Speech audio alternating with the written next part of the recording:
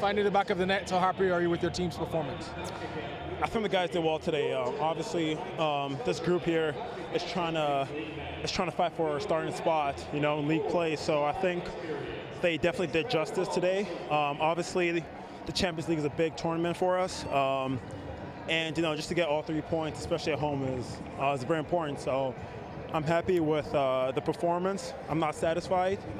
Neither are the guys on the field, nor is our coaching staff. We're just looking to do better or progress and improve on our abilities game by game. How happy are you to find the back of the nets tonight? I mean, it's always a plus to score, but I think more than anything, I'm just happy that we got the 3 points tonight and I was able to contribute. Appreciate it. Miguel, 2 goals, 2 games. Last game, you left it quite late today. You got it a bit earlier. How happy are you with your performance? I think I had a pretty good game. Always scoring a goal, it's always a great feeling. So I'm happy about that. And 2-2, hopefully we can keep the streak going. But just really happy for the team and proud. We put ourselves in a good position. You ignited your team's performance tonight to a 3-0 victory. Give me your thoughts on your team's performance overall.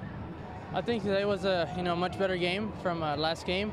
We were able to play the style that we want. Maybe the pitch did its part, so we were able to play possession and attractive soccer, very attacking minded. So pretty good. Thoughts on Montego Bay United? They're a team that works hard. A bit unorganized. I think that that gave us an advantage, but there's a lot of guys out there that they put their everything out there, and it's a good team. Wishing you all the best, man. Coach Hankinson, first game in charge. Your thoughts on your team's performance? Well, certainly disappointed. I mean, we are up against a great side in DC United at their park, and I thought the first half went very well for us, but plagued by some defensive errors that we saw in Panama, and we had some good approaches towards goal, but not enough quality in the final third. So that's a similar situation than we saw in the first match, and we expected to see improvement today, and in some areas we did, but those areas we have to continue to work on. One more game in the first round. How do you fix things going forward?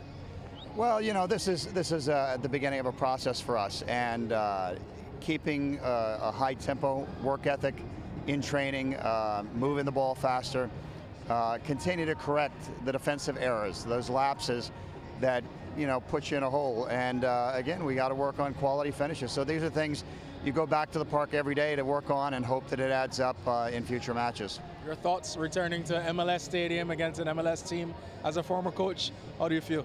Well, great memories, great battles here.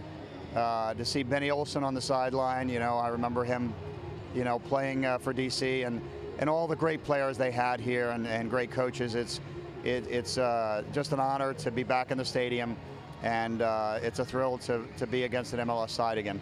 All the best, Coach.